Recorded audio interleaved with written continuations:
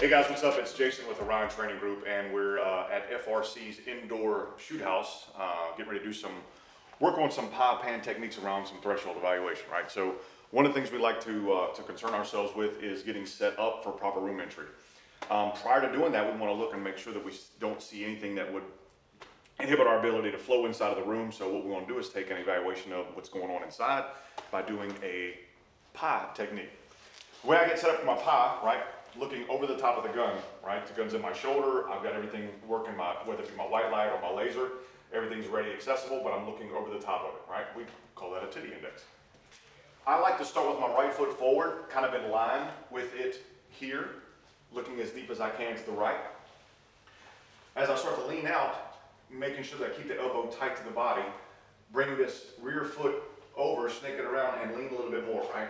It's just like people that be shooting around a barricade, right? People have a tendency to kind of get themselves in line with it, as not to expose a lot of the area.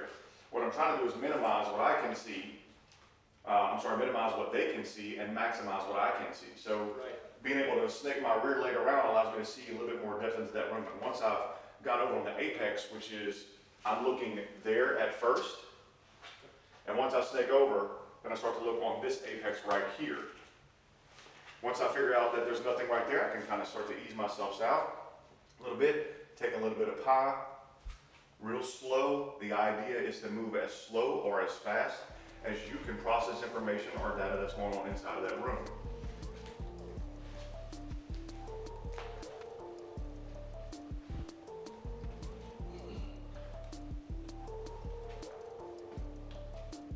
Once I get set up over here, I may change my footwork to be able to look a little bit deeper into that hallway that's going that direction, right?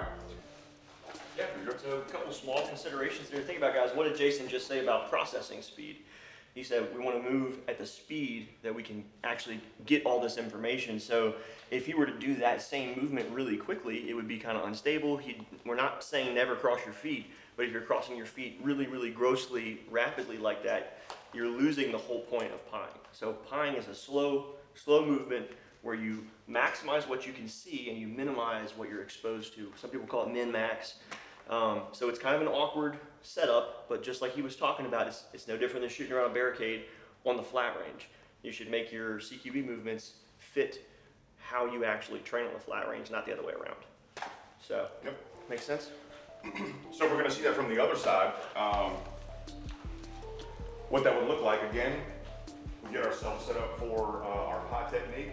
Remember, I'm going on the apex right there at first. Let's get some depth on into that hallway. Once I don't see anything is there, try to keep that elbow tight as I can, change my footwork a little bit, and start to lean out, and snake that rear leg around. You got a little bit more information. Now I went from that door frame over there, over here to this apex of this door frame. Again, once I don't see anything, snake that rear leg around, being small little movements. Looking over the top of the gun, minimizing my body as much as I possibly can, so that the camera guy over there where you're looking has a hard time seeing a lot of my body being exposed. Once I get set, I can just kind of ease on over. There's no more work, and I can reposition my foot if necessary to get a little deeper angle into that other room. Yep. Good, Jerry? Yeah, and I think the only thing to add is just because we know there's going to be somebody in the comments that's like, well, what if it's drywall? And that's 100% correct, right? Bullets move through air just like they do through drywall. Even some things that we would probably consider cover may not be actual cover. So something to consider is, what is your manpower, what is your mission, and what is your environment? Environment being, what's the structure made of, how much distance and depth do we have that we can use. Come back out here, Mitchell, where you can see me and Jason. If this was like a trailer hallway, right here, like where this little silver arrow is, it's maybe 28, 32 inches wide. Am I able to get the distance and work all of this? Not really.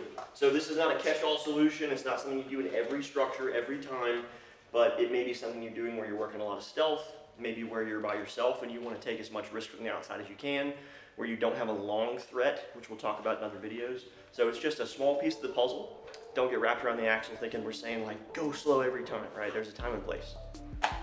That's pretty much it for me. Yeah, looks good, sounds good. Cool, so yeah, tune in for some more videos. We're gonna have a lot more coming, and we appreciate you guys watching.